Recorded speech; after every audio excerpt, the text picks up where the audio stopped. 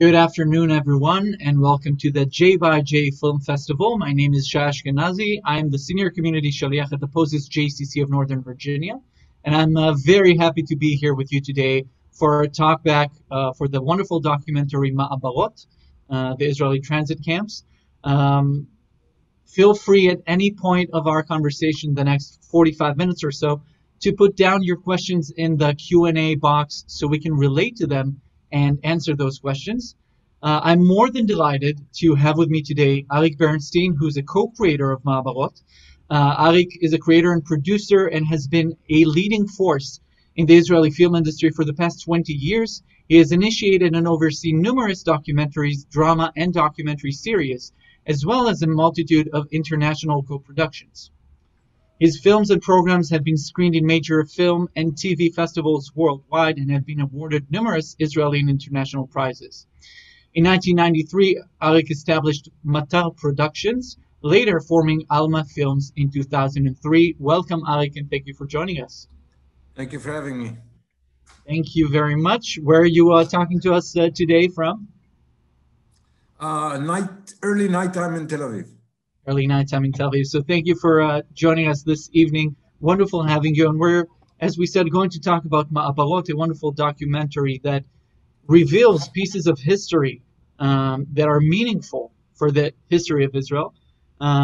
Please, if you can kind of remind us and take us back to the documentary, the details of it, and the time that we're talking about. Well, let's start with the time we're talking about. I always like to talk about, most of my work is historical films and TV series, one way or the other.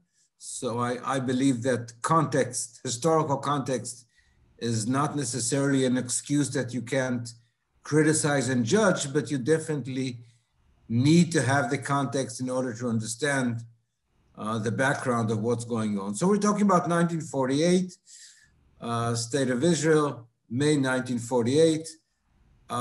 Immediately a war breaks out, a very fierce war in terms of people killed, the worst war ever in Israeli history, a very expensive war, as wars usually are. And Israel is basically on the verge of bankruptcy, no money, no food or very little food. And immediately tens and thousands of immigrants, Jewish immigrants, start pouring in, basically. Within the first 2 years, between 1948 and 1950, around 700,000 Jewish immigrants, or Olim Chadashim, came to Israel, which kind of overwhelmed the 600 or 650 Jews already living here. It's really a phenomenon in the world history of a country doubling its population in 2 years. That doesn't happen. And the first big waves coming in are from the DP camps in Germany and Poland, mostly Germany. We're talking about mostly around 150,000 Polish Jews, 150,000 Romanian Jews, Hungarian, who kind of survived the war one way or the other. Very soon after that, a large number of Yemenite Jews, and then Iraqi Jews, and much later the North African Jews. So that's kind of the situation where we're at in 1948, 1949, when something has to be done with all these hundreds and thousands of people coming in. Unlike the Lower East Side in the beginning of the 20th century, where they just came and, everyone kind of took care of themselves one way or the other. It's a different situation. Absolutely, without a doubt. A new state, the first 2 years of the state, like you're telling us, no money. How does the state deal with this amount of doubling its size of population, right, of Jewish population, without money? What caused that? Because we also know that, and we see it in the documentary itself, that the government brought a lot of the immigrants into Israel and encouraged in a way, reluctantly or in any other way. How do they deal with it economically? Well, most of the money came in from, for international, mostly American Jewish, um, mostly American Jews, mostly. A Not philanthropist, probably, right? Yeah. philanthropists, yeah, that's, I guess, I don't know exactly the numbers, but I would say at least 50 or 60% came in. Um, and some, foreign countries kind of gave money or assisted with in different ways. We're kind of jumping ahead, that we have to remember that in 1952, the reparation agreement with Germany materialized, which changed everything from, very drastically, but we'll get to that later. Okay. But they deal with it, they didn't deal with it. They did deal with it. People were hungry, people were living in terrible conditions, both in the camps and outside the camps, but mostly in the camps. I mean, you saw the film, hardly running water, et cetera, et cetera, et cetera. It's refugee camps. I mean, there's not any nicer way of putting it. It's basically refugee camps. Probably, I don't think there was really any other choice, but in very quickly, I would say around 1950, into about a year or a year and a half after these camps were fully populated, we start with the differences between between the Jews coming from Europe, Jews coming from the Islam countries, et cetera, which is a very crucial part of our film and also a crucial part of what happened. Absolutely, and we're going to discuss that a bit later. That main difference between the different populations within the camps. So now that we've established the background to the film, I want to ask you, one of the co-creators of the film, what brought you and your partners, and if you can tell us about them a little bit, what brought you to create Ma'abarot this time more than any other time dealing with this topic? Well, Ma'abarot started like so many other projects, that one day you get an idea or somebody brings you an idea. And this specifically was brought to me by Hila Shalem Baharad. As of last year, Dr. Hila Shalem Baharad, she finished a PhD on the Ma'abarot, which she's been working on for the last 10, 12 years, on this subject. And she came to me with the idea. We did some kind of seminars together because I had some home movies taken in the Ma'abarot. So we had some kind of collaboration.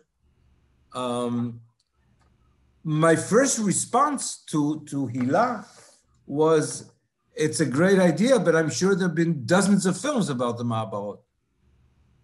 But once I looked into it, I found out that there was nothing. Close to zero.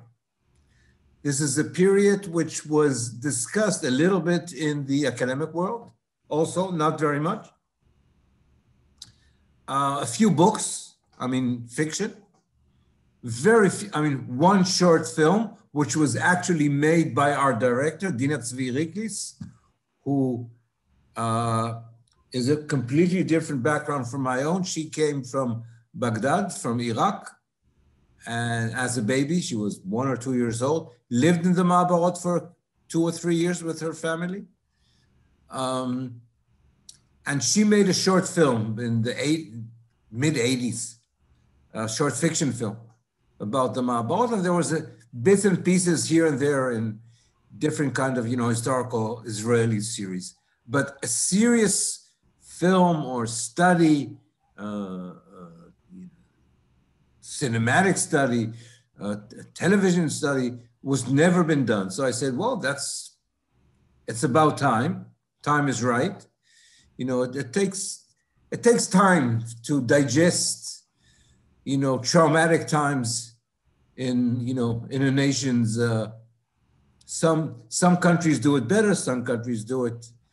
I think Israel kind of is now not now, for the last 10 years, Israel is definitely in a state of mind to rethink about and rejudge and reevaluate. As we talked a little bit before about the 1973 war or things that happened before that. So I think this is a good time for Israel. I think Israel actually, in that sense, I think Israel is kind of, I wouldn't say special, but I think if I look at other countries, America, I don't know how much. I mean, it took many years for Ken Burns to do Vietnam. How long? 4 years it took him? I mean, not him, but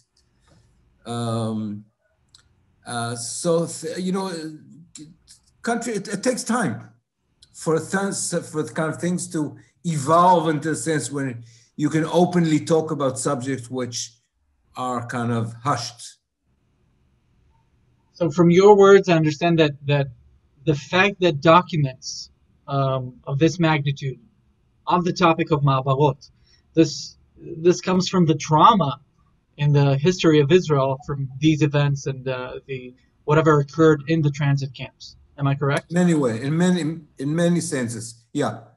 I would say definitely there was, for many years, there was supposedly a reason why the Ma'abarot wasn't discussed. I mean, it's not, things don't happen just by chance.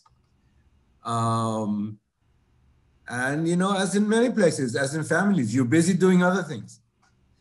So, why waste time on thinking about things which are 70 years ago? But since, we'll get to that, I'm sure, since the Ma'abarot is still so much part of the Israeli DNA today, it seems very natural to deal with it in a serious and deep way.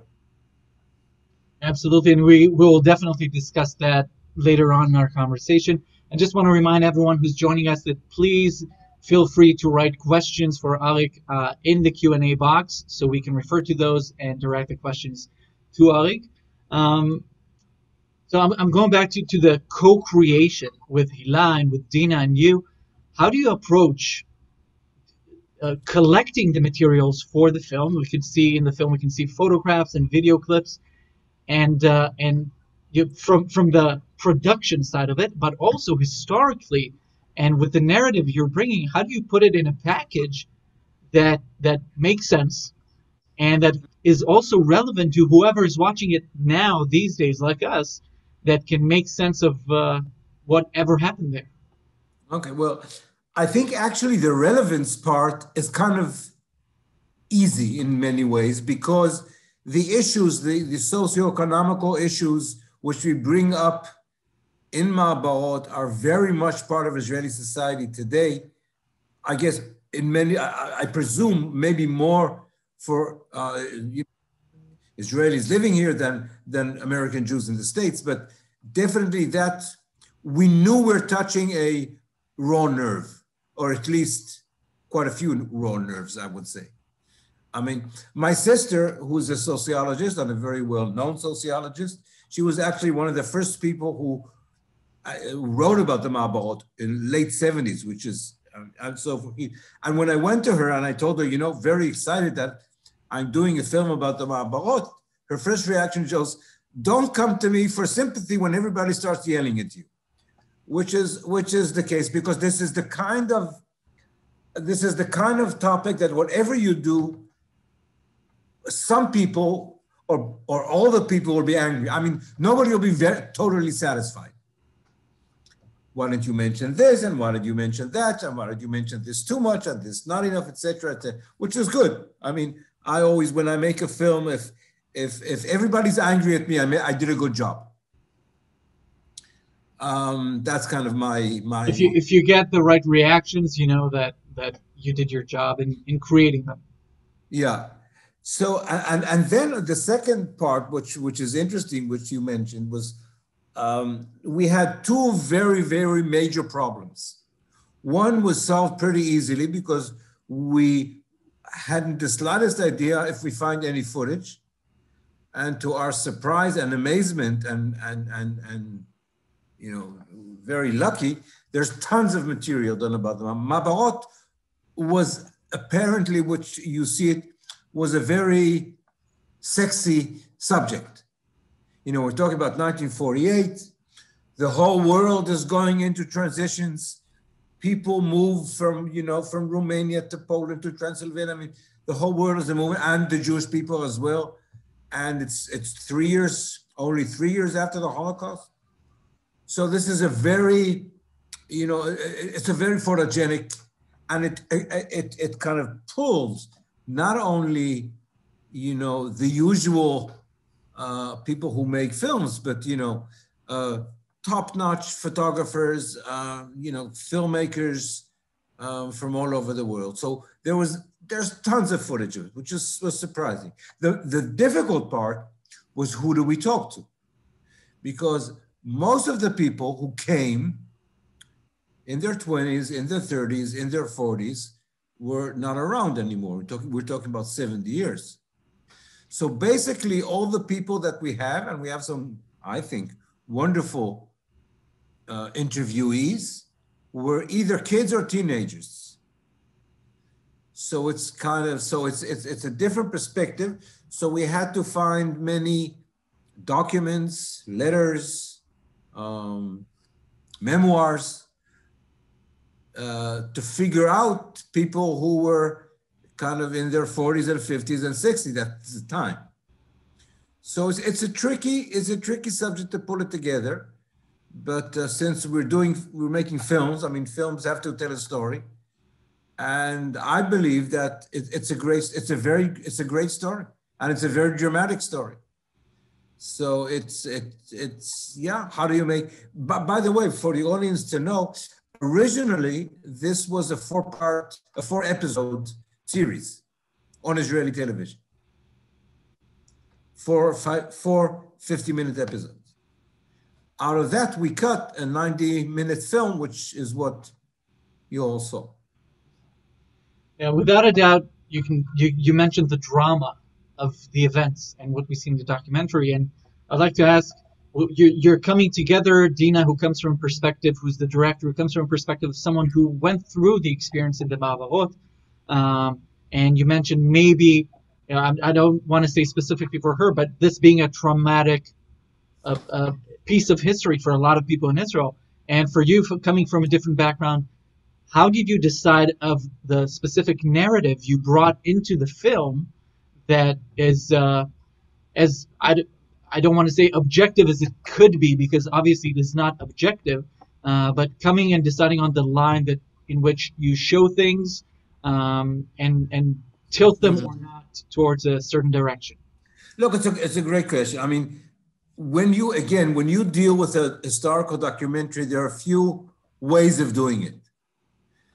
One way is you come with a specific agenda, good or bad, whatever, and you bring forth that agenda, and then you start telling the story around it. This is not my way. What I try and do, and lucky for me and for us, I have to mention Shai Lahav, who is the scriptwriter.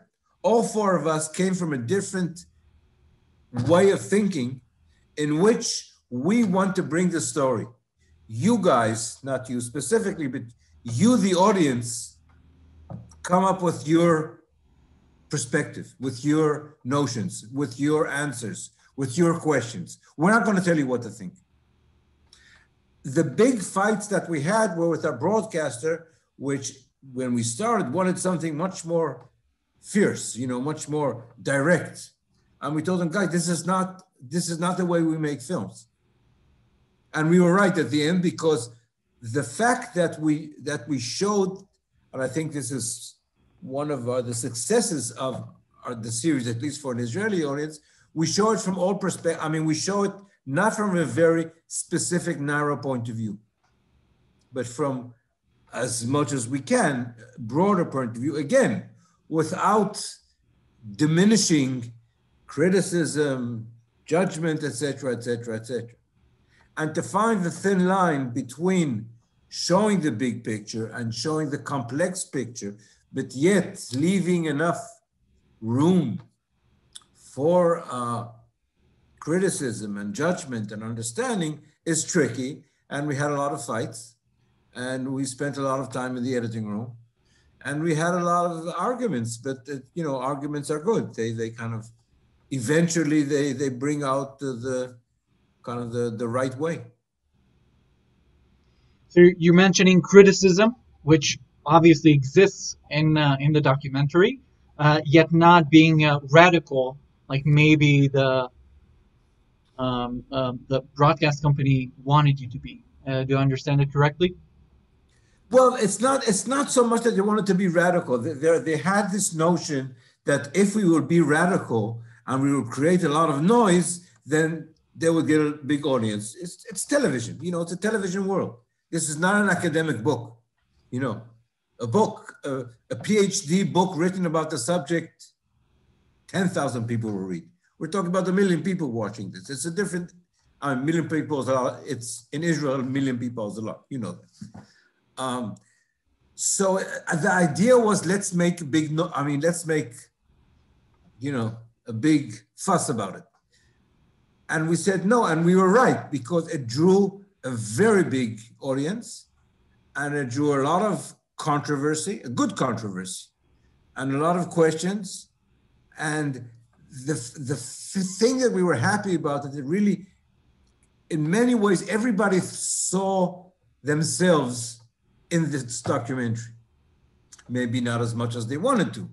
Maybe some people thought that we were making things too pretty or too ugly, etc. But still, it was, we tried not to bring a narrow point of view, but a much broader point of view.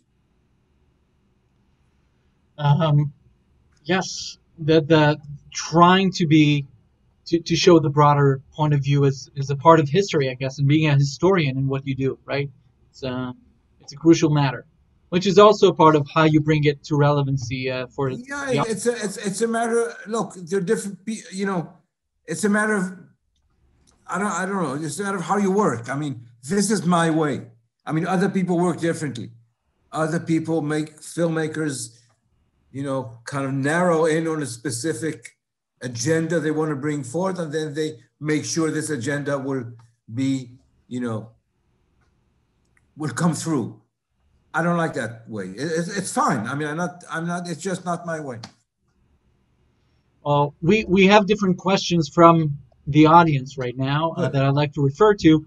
A lot of them have to do with the relationship between Ashkenazi Jews who arrived and those Mizrahi Jews from Muslim countries, the different treatment. You mentioned it before a little bit. You and I discussed before the meaning of speaking a certain language when you arrive to Israel. What did it look like? And later on, we'll also discuss what it looks like today. But first of all, what did it look like back then, and the meaning of it, and the historical meaning of it? Look, language, when you come to a new country, language is always a huge issue. I've been just reading a review on a book which came out not long ago about the Jewish women's strike in 1902 about the kosher meat in the Lower East Side, which is a phenomenal story, which they actually succeeded, which was in Yiddish. And they could speak Yiddish and they could get along with Yiddish because that's what everybody else talked to. I mean, you don't talk to the Irish and you don't talk to the Italians, but among your community, if you spoke Yiddish, you're fine. If you come to Israel and you speak Yiddish or Polish, you're fine with a very specific group who's probably good for you, the people who make decisions, not necessarily the government decisions, but the people who give out work, the people who give out food, the people who give out, the day-to-day decisions, which are, as we know, the most important decisions.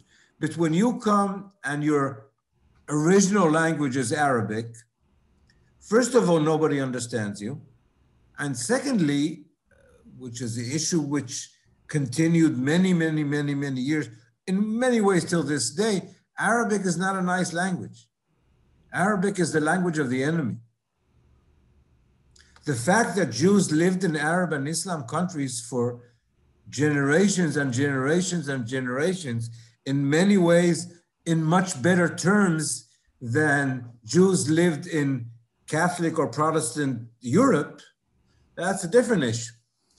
But if you spoke Arabic, you have a problem. And this is, it's just one item. And your children, I mean, many, it's a kind of a thing. I mean, many children learned how to speak Hebrew, including me, by the way, although my parents came from Chicago. They didn't come from Baghdad. But still, I grew up in English. I learned Hebrew in kindergarten. People who came from Morocco or from Iraq or from Yemen or from Romania also learned Hebrew in kindergarten. People didn't know Hebrew at home. It's not a common language. So, but if you know Yiddish at that time, or Polish, or German, not, but mostly Yiddish, you can get along. And this is a very big issue. The second issue is that I mentioned before that in 1952, up to around 1951, for about the first 2 years, the number of Jews from Europe, Ashkenazi, what's called today Ashkenazi Jews, they weren't called Ashkenazi Jews at the time, but European Jews or Islam country Jews were more or less 50-50. This changed very radically in 1952 with the reparation agreements from Germany, where a lot of the people, a huge portion of the people, of the Jews coming in from the European countries, from Germany, from Poland, from Hungary, got some money, could buy an apartment, could open a small business, kind of the Israeli, middle class, basically, start with their reparations. And the people from the Islam countries stayed in the camps, some for many, many, many years. And that's really where the rifts and where the dividing line starts. Around 90, not from the very beginning, because in the very beginning, everybody was mixed up with everybody and nobody knew really what was going on and etc. But when the European, the Ashkenazi leave and start a new life, and mostly the Mizrahi stay on in the Ma'abarot for 1 year, 2 years, 10 years, that's where the frustration starts building up. That's where the anger starts building up, which we feel till this day. So I think in the film itself there's a reference to that and saying it was easier, like you said, because of the language, knowing the people who could get you the job. Also, smaller families for European. Smaller families is a very big issue. Yeah, absolutely. There were a few questions. One of them was, once those European Jews left the camps and Mizrahi Jews were left in the camps, and also with those who were in Israel even before the camps, was there any connection between them and the Jews who were in the transition camps in terms of organizational support? Some sort of community that came into the camps to help them, to even have some kind of relationship with them? Yeah, there was some. Most of the relationships were family connections. If you had family in Israel before 1948, you were better off. Obviously, people who were already here since the 20s, since the 30s, early 40s, then things are better, which again is much more the case for European, Polish, Romanian, Hungarian, German Jews, obviously, because the population in Israel before wasn't from the Islam, the major population wasn't, North African or Islam country Jews. But yes, and there was definitely, there was support, there was hitnadvut, how would you say? Volunteering. I wouldn't say it's a major phenomenon. It was definitely teachers teaching Hebrew. There were some funny issues. There's the nice thing. You should make fun of it, but young girls, 18, 19, 20, who go to the army, and they were supposed to come and teach women from, Islam countries how to cook. Now, these women from the Islam countries, they grew up with 10 brothers and sisters. They were raising 10 kids. They knew how to cook much better than these nice little girls from Tel Aviv or Jerusalem who basically knew how to make an omelet, maybe. So intentions were, but again, intentions were good. But we have many stories of these women coming to these young soldiers and saying, sit down, I'll teach you how to cook. It's okay. So, and you're touching on that. I think it's a resocialization of certain people in different ways. And one of the questions has to do with something that was touched upon a little bit in the documentary, was sort of secularization of the Mizrahi Jews. The what? The creation of a new Jewish way of life for them. And the question was, how did they preserve their own traditions and practices? Was it maybe underground? Because what we hear is, and correct me if I'm wrong, that Israel was very much ruled in a way by European Jews, their practices, their language, their cooking, and coming and changing names of people and changing the ways of life. What did it look like in terms of the Jewish life, their practices and traditions? Look, this is a huge question. I mean, we can spend the next 2 days talking about it. You can't change. I don't think you can. The idea of a melting pot has kind of gone down the drain in most countries in the world, including your country, or not yours, but the Orleans, my country, actually. I was born in America, so I can. Melting pots don't work. Melting pots work maybe if you live in very certain times in Soviet communist countries and you have Stalin to tell you what to do. It doesn't work. You can't change people. You can't tell somebody who's grown up for 3, 4, 5, 6, 10 generations with a certain kind of music that now you have to listen to another kind of music. It doesn't work. Or change your food, or change the way you pray. There was a huge issue of synagogues. And one of the nice things is in the first year of the Ma'abarot, the synagogues were mixed. So 1 week they would pray in Ashkenaz tune, another pray they would pray by Yemenite, and people learn from one another. The first year in the Ma'abarot was, I wouldn't say it was paradise, but in terms of the relationships between the people, it was pretty amazing. I mean, people, suddenly you have Jews from Turkey, from Yemen, from Romania, from Morocco, from Iraq, who learned from one another, wanted to learn from one another. Things started to change actually, which is not very surprising, when the establishment, when the government starts messing around and say, you guys have to go there and you guys have to do this. And when you try to control a huge amount of people, and, for Israel, eventually 700, 800, 1 million new immigrants, when you start trying to control and make them into what was supposedly called the new Jew, right? I'm sure you people have heard this idiom, the new Jew. Then people say, I don't want to become a new Jew. I'm fine with the way my parents have been Jews and taught me how to be a Jew for the last 500 years, guys. Just relax. And when that starts getting, tenser and tenser and more dramatic, then things start to explode.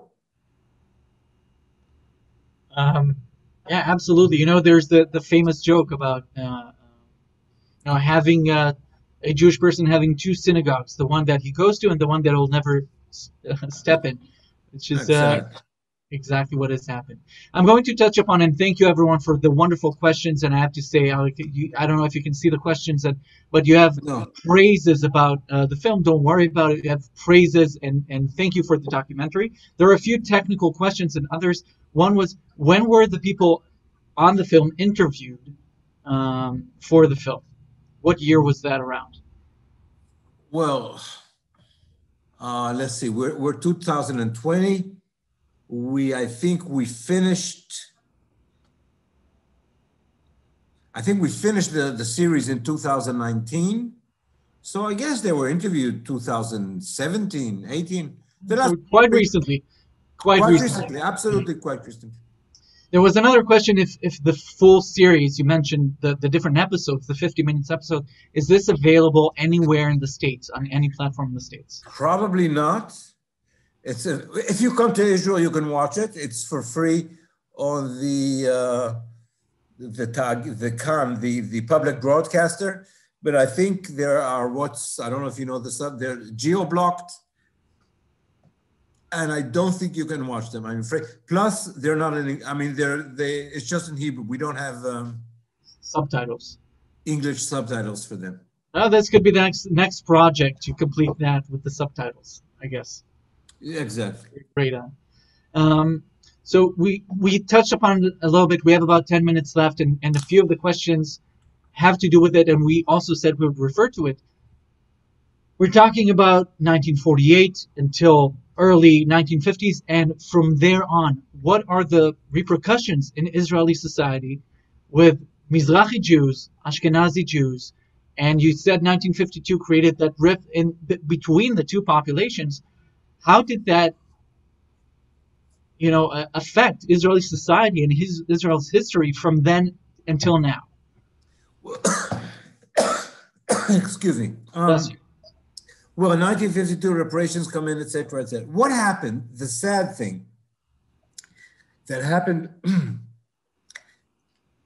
took some more,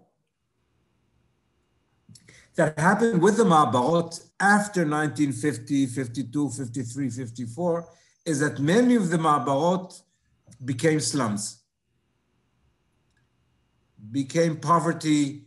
I mean, they never recuperated. I mean, many people say that it was better off when we had the Ma'abarot. At least we could have some, we could grow something. But when they built very cheap housing, shikunim, housing, how would you say that? Housing projects. Housing projects. Like many projects that we know from in the States in many cities, you try and build these huge projects.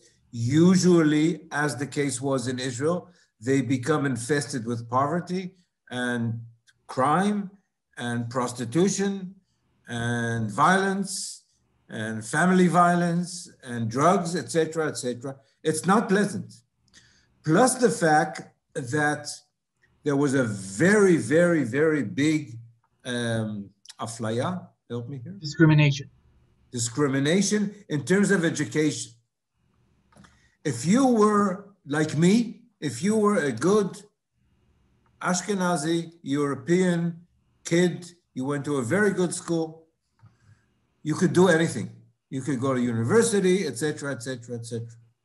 If you live in faraway little town, in Ofakim, in Netivot, which is in the south, or you live up north, you live in places which are what we call later Ayarot Pituach, which is development towns, your possibilities of education were minute. And you were kind of pushed in many ways into becoming a carpenter or a welder or a builder, working with your hands, not working with your head. And this also goes to the educational system in Israel those days, with a segregation between the professional schools. Very big. And this started in the early 1950s and went on into the 60s. And this affects what happens today. Because generations over generations over generations of young people grew up, had no chance of going to the university, if they even finished high school. Many of them didn't finish high school. So a lot of people, I mean, if you go into Israeli jails today, the percentage between Mizrahi Jews, we're talking about third, fourth generation.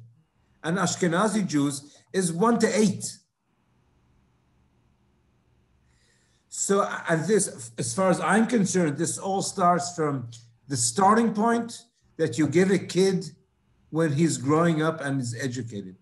That's, I mean, if there's anything to learn from history, is that, you know, as they say in the song, teach your children well. I mean, that's where it all begins. And if you discriminate education, you'll live with this discrimination for the rest of the kids and grown-up life. That's Now, my idea. I could not, as an educator, I could not agree more. I do have to say, you mentioned, you know, if you are an Ashkenazi Jew from one city or you're a Mizrahi Jew from a small developing town, then you have the gaps. But it's not only that, because all of this also led to the establishment of the Black Panthers in Israel, the Mizrahi Yeah, Black Panthers in the yeah. 70s, Now who the Black actually Panther, started in Musrara in yeah, Jerusalem, which was a ma'abara, absolutely. right? That Yeah, borders with Rechavia, which had the elite of Jerusalem. totally. So it's very Musrara, intertwined. Musrara borders, they had two borders. It borders with Rechavia, which is a very upper scale, bourgeois university professor neighborhood. And it borders with Jordan before 1967, which was the border of Israel at the time when Jerusalem was still two cities. And Musrara was a, as you say, Musrara was a ma'abara, a very big ma'abara, and it didn't change. It changed, you know, it changed physically, but internally it didn't change. The same idea, the same people, not going to school, not going to good schools, etc. So that's really, if you talk about how things developed and enveloped over the time, this what happened, you know, the kind of the evolvement of the Ma'abarot, which became these slums or these very poor neighborhoods with no education or with very, you know, minute education, is again, I don't know if it lives still today, but it's definitely true through the 20th century, and maybe today the third generation is kind of fighting back, and it's different. But up to the late 20th century, this is definitely the case.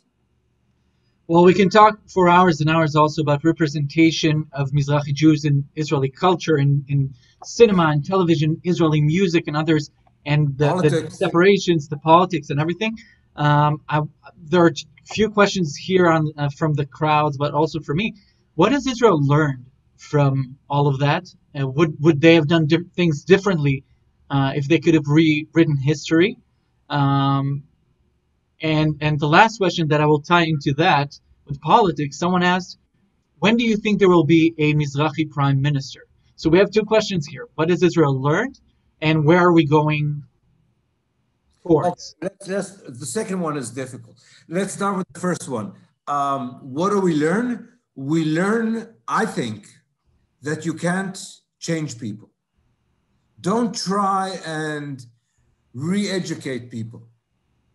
And that's true for, you know, colonialism anywhere. You know, the Portuguese and the Spanish came to South America and they tried to make everybody Christian. I mean, you can't, it doesn't work. It simply doesn't work. Colonialism doesn't work.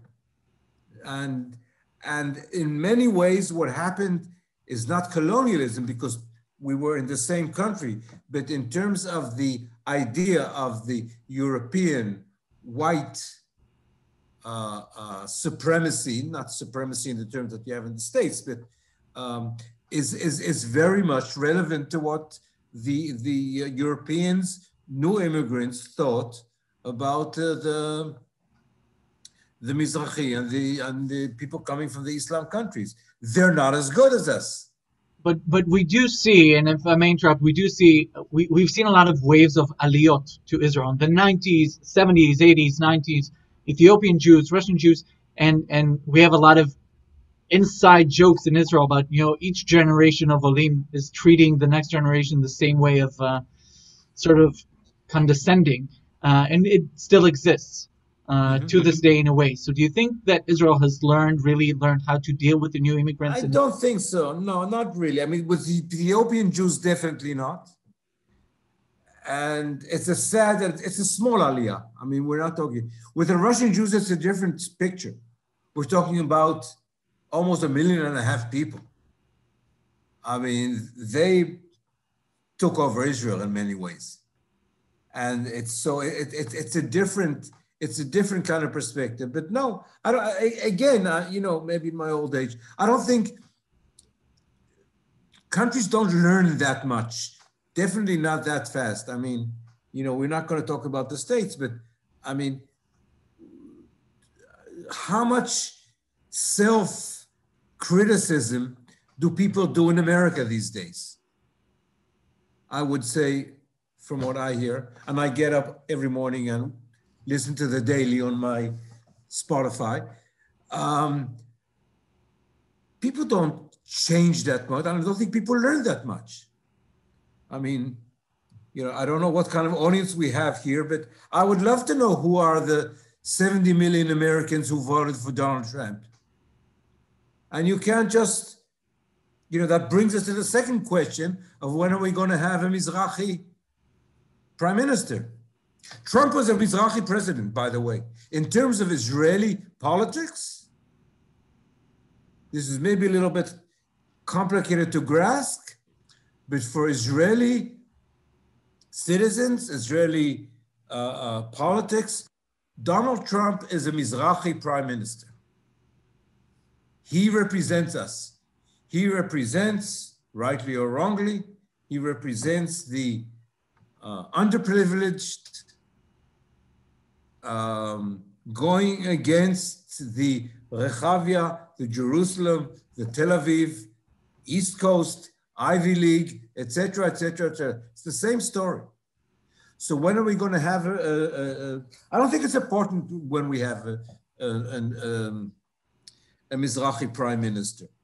I mean, Begin, more Polish than Begin you can't be, is considered till this day the most Mizrahi, and many also, I mean, correctly, in terms of what he did, he is considered the Mizrahi prime minister. But I think, again, changes happen and will happen, and they happen all the time when people are, mixed families. I mean, that's where things change. Life is stronger than politics, I think, eventually. You mentioned mixed families. Absolutely. We had a question about if we have more mixed marriages of Ashkenazi and Mizrahi. The answer is absolutely yes. In Israel, it's not even an issue. It's not even an issue. Exactly. It's not that. And we're going to digress from politics and everything, but I do have to agree, that, like you said, with Menachem Begin, 1977 becoming the prime minister and creating a shift in the perception of Mizrahi Jews in pop culture, but also in everyday life and representation in Israel. So we have a lot of questions, and I'm so sorry, everyone, that we couldn't get to all of your wonderful questions. Thank you so much for joining us, everyone who was with us. And Arik, thank you so much for shedding a lot of light of this issue of the Ma'abarot and Israel's history with that, and for sharing your creation with us in such a wonderful way. Thank you. Thank you for listening. Too bad I can't see you. Maybe next year. Hopefully next time we'll be able to be together physically in a real cinema. In a real cinema, sitting together face to face, shaking hands. I love that. Absolutely. Thank you very much. Happy Hanukkah to you and to everyone else. Please continue following the J by J programs and films, talkbacks, and conversations. It was a pleasure being with you today. And once again, happy Hanukkah and a wonderful day, everyone.